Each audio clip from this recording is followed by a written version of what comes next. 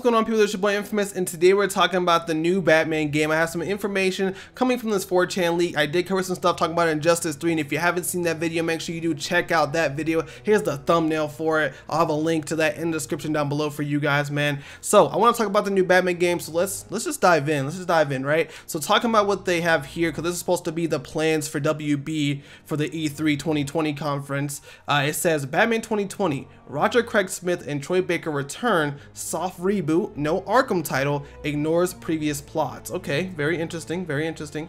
Gameplay and mechanics from Arkham Knight carry over. So similar gameplay, similar mechanics to that. Robin, Nightwing, Batgirl are all playable, which we have been hearing about through rumors and leaks that the Bat family will be a playable segment of the game. I'm guessing that Robin will most likely be Tim Drake, so I'm kind of liking where this is going. Largest open world Gotham City yet. Vehicles are in, but no vehicle battles, which I know a lot of people really hated the whole tank battles. I just hated them for the missions.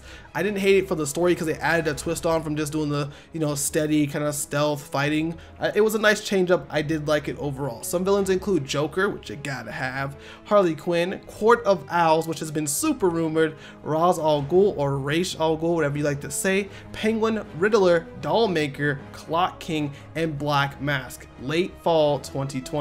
So this is very interesting. So I want to first start off by, you know, kind of talking about the very beginning, right? So Roger Craig Smith and Troy Baker return. This is not happening because I have a post right here where actually Roger Craig Smith actually talked about how he is not coming back. So it looks like we have the Arkham Inquirer who actually said, hey, I'm pretty sure that Roger, you know, kind of confirmed that he was not involved in the next Batman game because he's doing other stuff. And he said, thank you, like, I'm not involved in that. Like, I'm not involved with the Batman game at all, unless he's trolling us, which is always a possibility with different actors and voice actors and stuff like that.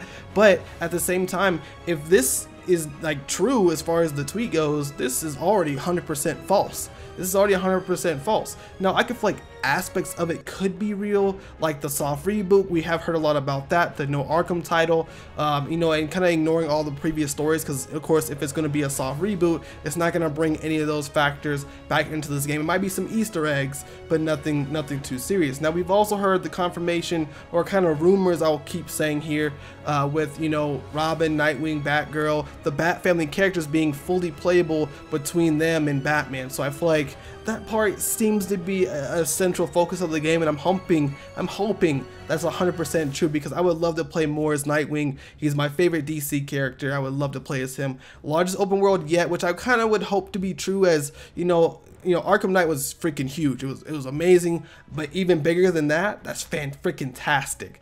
Vehicles coming back. I know a lot of people were just kind of not feeling the tanks, like I said earlier, so I would love to see more vehicles to just kind of free roam around the city, maybe even have bat bikes for Robin, Nightwing, those characters like that, and of course having some of those iconic villains like Joker, Harley Quinn, which is an absolute must. But the one that really gets me excited is the Court of Owls. This has been a name of villains that we've been hearing kind of being thrown around for the Batman game, so I definitely want to see how that plays into the story. Now, I feel like if they do Court of Owls, they don't need to do Penguin.